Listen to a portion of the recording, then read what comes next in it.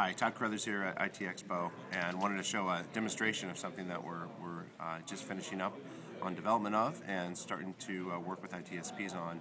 That gets their services onto mobile devices for voice, but also moves the call between their network and to the cellular network and back and forth. So let's do a demonstration of that.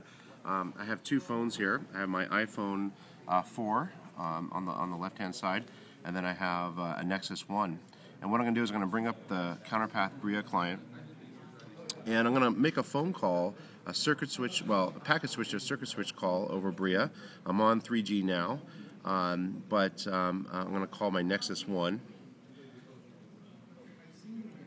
and I'm making this call over SIP, over 3G in this case, but it could be Wi-Fi, of course, too, and most likely it would be. And I have the call coming in, and I'm going to accept the call. And I'm in a typical call. But let's say I want to move about, and I want to move that call from the SIP side of my Bria phone to my circuit switch side of my iPhone. In other words, in this case, I'm going to take it from my PBX and move it over to my AT&T phone number. I'm just going to hit more, and I'm going to say hand over to cell. And it's actually taking the call right now. As you can see, there's some SIP messaging going on.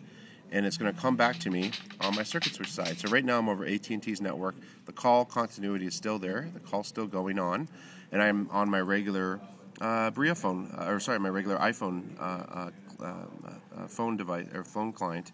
And what I can do now, let's say I go back into a Wi-Fi environment, or I want to bring it back to my SIP side for better call quality.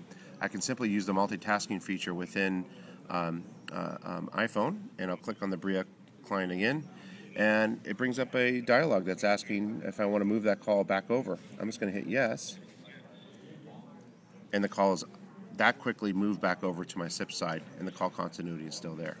So what you saw there was the capability of starting a call on my PBX, moving it over to the cellular network and using my cellular provider, and then moving it back to my PBX. So with single call continuity, never dropping the call at all.